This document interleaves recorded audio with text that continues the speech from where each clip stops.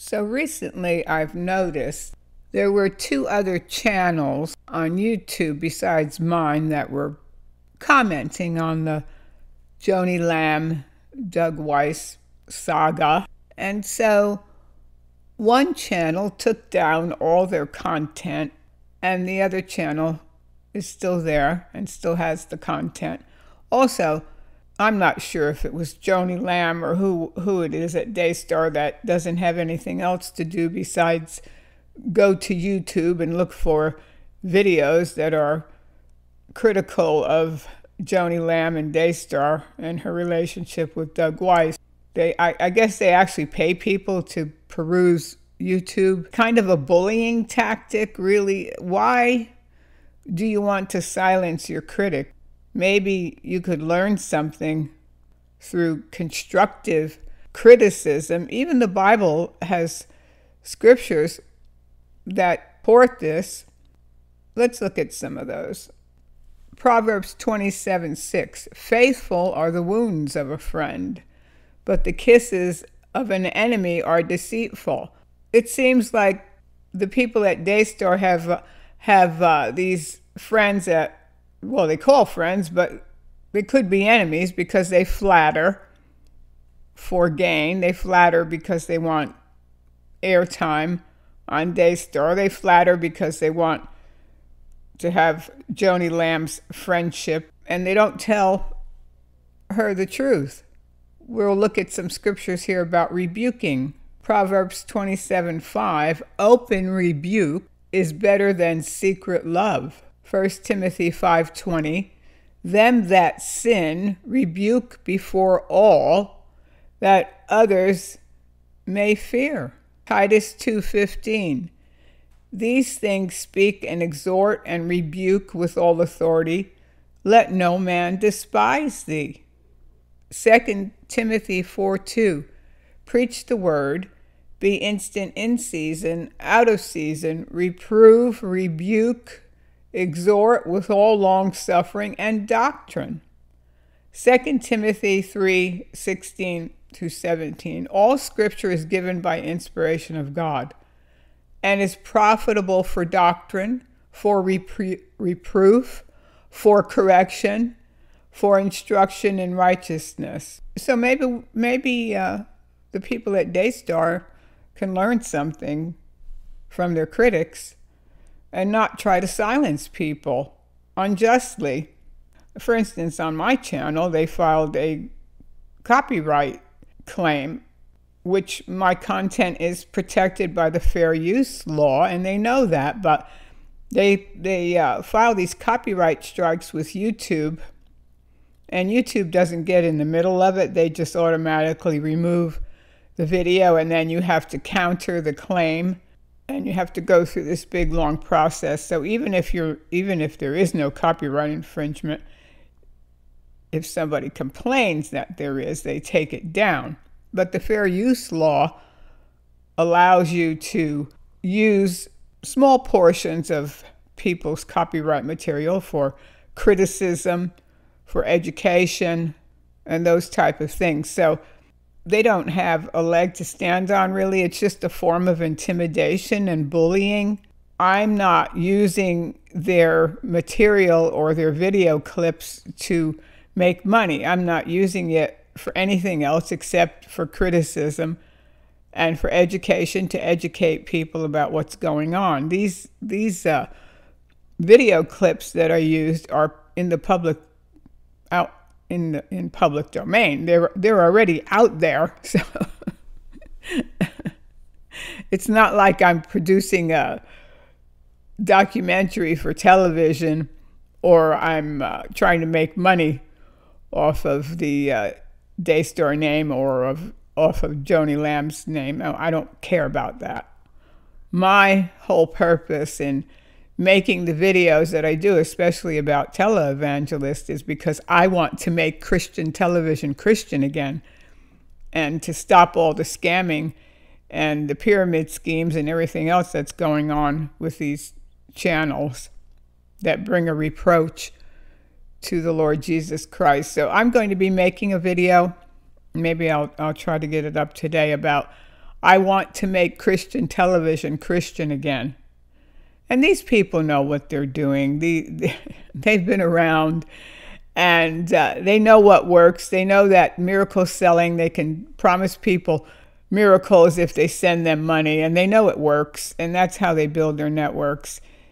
And it's wrong to do that. It's despicable, really, to take somebody's pain and sorrow and to enrich yourself that way when God's gifts are freely given. Here is a quick definition of the fair use legal doctrine from the U.S. Copyright Office. Fair use is a legal doctrine that promotes freedom of expression by permitting the unlicensed use of copyright-protected materials in certain works.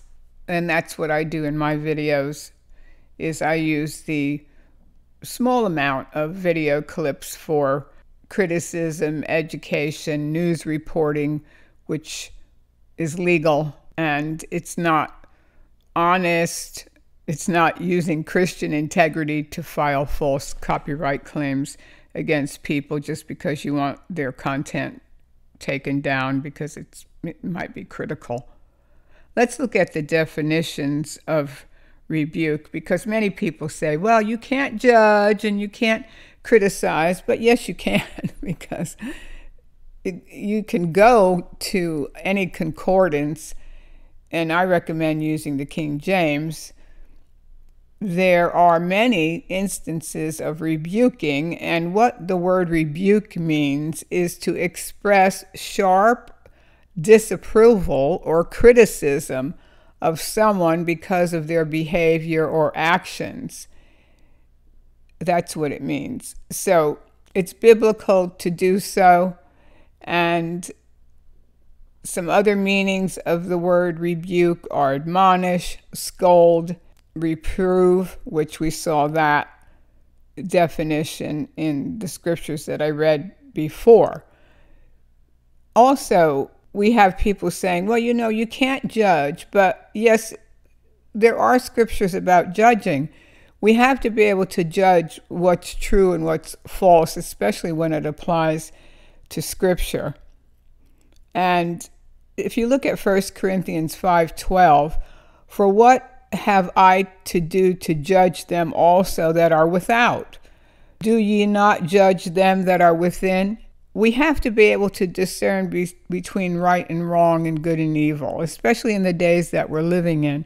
There's so much error out there. The devil has used people that call themselves Christians to deceive many people into not questioning anything that is wrong. The only thing that we can stand on in these end times, and we can know for sure, is God's word. So we're all responsible for knowing it, and if we see something that can shipwreck someone's faith or cause damage to the cause of Jesus Christ, we need to expose it. And in the end, you hope that the people that you're exposing will come to repentance and see the error of their ways and not get angry and try to do something with revenge against the person that's speaking out to bring attention to the error. It's not, my motivation is not to hurt anyone, but to bring light to the things that can cause people to stumble, and also to affect people that might be considering following Jesus Christ. And then they look at these television preachers and they say, well, I don't want any of that. Of course, that's not Jesus. Jesus is not that way, the way he's being portrayed by many of these people. We need to be conscious of what's going on, do what we can to bring reformation to the church. And I leave you with this. 1 Corinthians chapter 5, verse 6. Know ye not that a little leaven leaveneth the whole lump? That means a little false doctrine. A little false doctrine leaveneth the whole lump. Verse 8. Therefore let us keep the feast, not with old leaven, neither with the leaven of malice and wickedness. And that's filing false copyright claims against YouTubers, one of the things, but with unleavened bread of sincerity and truth. I write unto you in an epistle not to company with fornicators, yet not altogether with the fornicators of this world, or with covetous, or extortioners. And an extortion is when these people tell you to give $1,000 to get miracles from God. That's extortion. And the Bible says not to keep company with extortioners or with idolaters, for then must ye needs go out of the world.